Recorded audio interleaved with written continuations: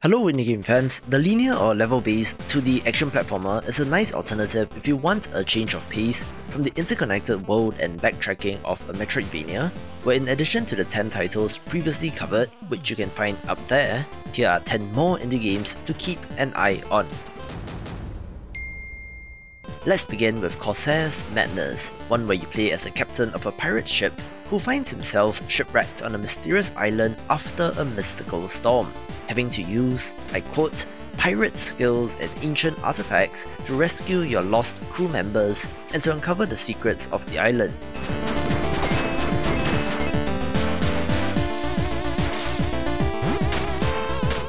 Of course, I think that the pixel art is a highlight, and add to that a UI that is very reminiscent of NES classics, and they got my attention.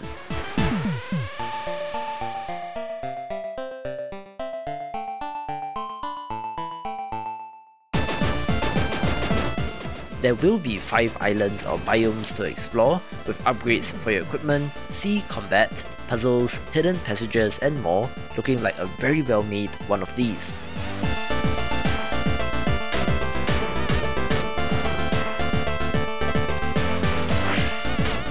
It does remind me of Shovel Knight to some extent, so I am interested in this.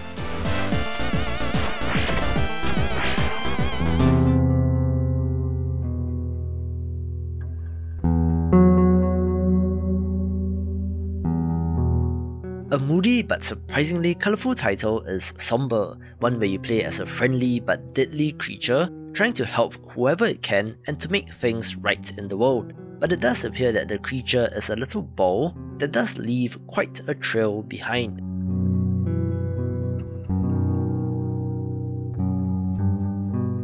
I think that this looks fantastic, and while the trailer primarily shows off the precision platforming portion, the deadly description does lead me to think that there will be some combat in this, making it a beautiful title to watch.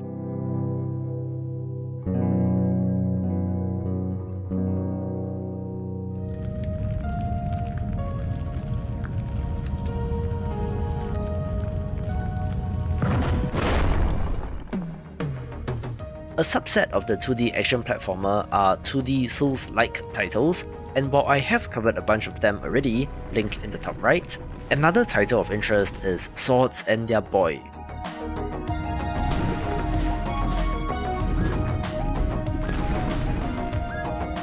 Interestingly, this is a sci-fi entry, which is a nice change from the grimdark and fantasy entries that we are used to, where a pair of twin AI swords that seem to be characters in themselves compels a mortally wounded boy to wield them to complete their mission.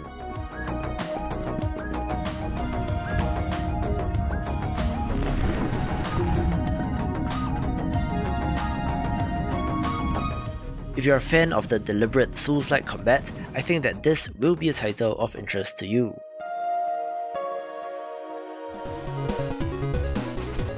Attention all military personnel! Be on the lookout for the vigilante known as War Girl! Another long in development title that I have been looking forward to is War Girl, since developer Suits and Sandals did make the tremendously underrated free Mega Man-like Chimera Destroy All Monster Girls, where everything about this looks like a must-play for fans of the genre, so certainly drop it a wishlist. I like the look of Tiny Thor, which is not a surprise since it is primarily the work of Hank Nieborg, who is one of the most prolific pixel art magicians in games, where this title has you playing as a young God of Thunder as he goes on an adventure through the land.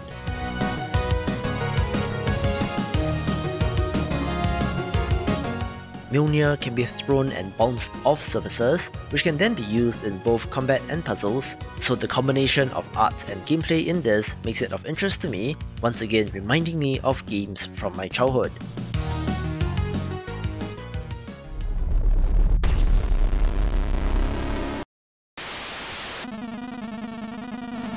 Alright, so this title might not exactly be the classic definition of an action platformer, but you can climb and jump and attack, so Terror of Hemasaurus counts in my book.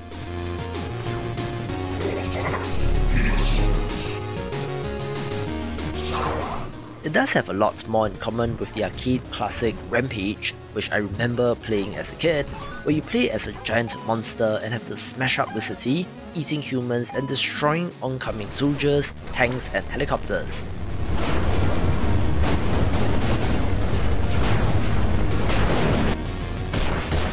I love the pixel art of this game, looking very clean, with arcadey action that looks fantastic as well, where I do wonder what the structure of the game would be and if there is any progression from level to level.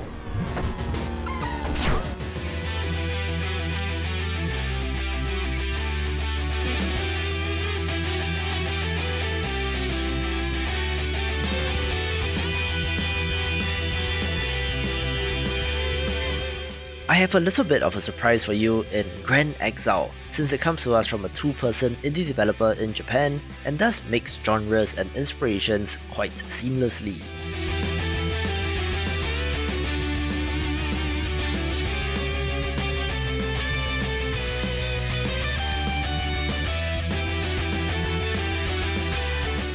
It does have a two protagonist setup in the melee brawler princess and her sorcerer's companion with vastly different playstyles as well.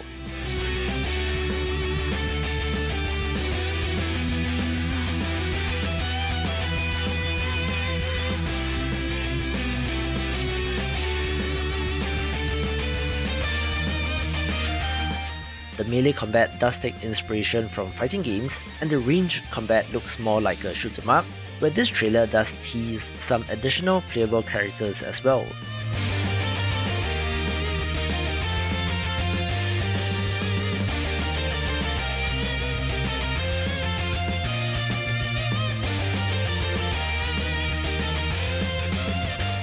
It mixes settings and genres, so you're just as likely to be punching dragons as you are shooting at robots, where this is very anime as well.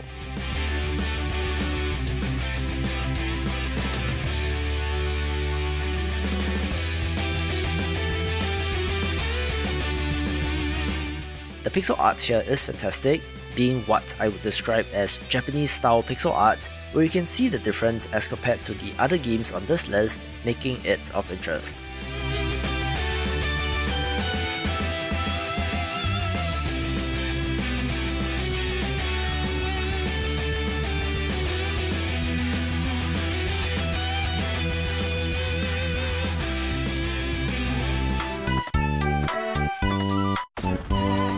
Let's move into the top 3 with Kitsune Tales, a 2D platformer that is very similar to Mario World, where you have a variety of different characters and abilities.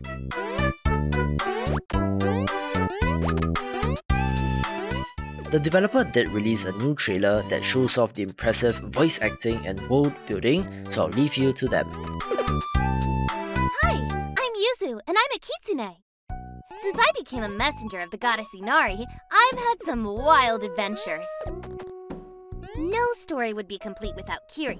She's my best friend, and we've known each other since we were little. But lately, she's been acting a little strange. Hey, Yuzu! I've been thinking about you and me and... you know what? It can wait. Let's go for a run instead. She's gotten even weirder ever since I met Akko, the village healer. Akko is amazing, and she's always suggesting fun stuff to do together. Hey, Yuzu! It's been a while. You should be my partner at tonight's harvest dance. We'll be the cutest couple there. And don't worry, I'll try not to step on your tail. She also introduced me to the village elder, who thinks he's really funny. Miss Yuzu, it's so nice to hear you'll be accompanying Akko to the dance. Just be aware, it won't be a foxtrot. I also met a grumpy samurai ghost at a haunted mansion. A kitsune. Your kind plagues me even in death. You'll love the cat merchant with all his puns. I think he's perfectly adorable. Oh, it's been years since I've been in a damp cave or a dungeon, but I'm not one to refuse the call of destiny and profit. And I've run into some old friends like Aaron. Kiri's uncle trains her too. My brother may indulge you, Kiri, but I will not. Do it again with proper form this time. My form? Nothing I do is ever good enough for him! I actually really like your form.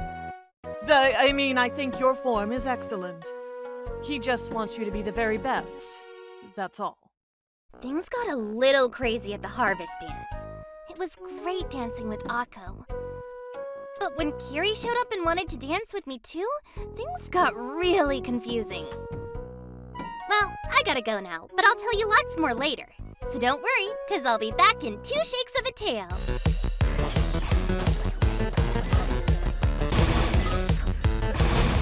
At this point in time, I am very confident in developer The Behemoth since they have so many excellent titles under their belt, including Castle Crashers, Battle Block Theatre, and Pit People, with their next game revisiting an old friend in Alien Hominid Invasion.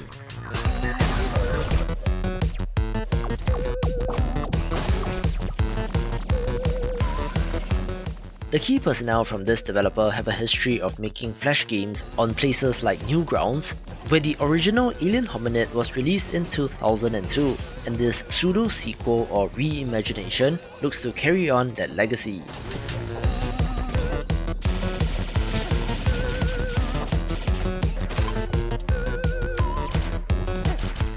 This is a run-and-gun action platformer that follows in the footsteps of games like Metal Slug, but is combined with the signature art style of a Behemoth game as well, and the sense of humour from this team. It looks absolutely fantastic, so here's hoping that it releases sooner rather than later.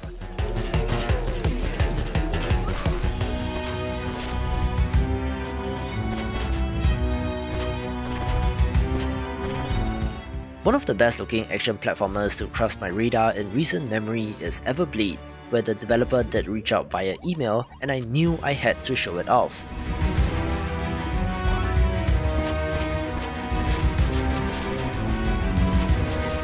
While it does appear to be set in quite a classic dark fantasy world filled with skeletons, bats, and evil sorcerers, I think that the game looks fantastic, with a nice variety of abilities centered around the Eversword as well.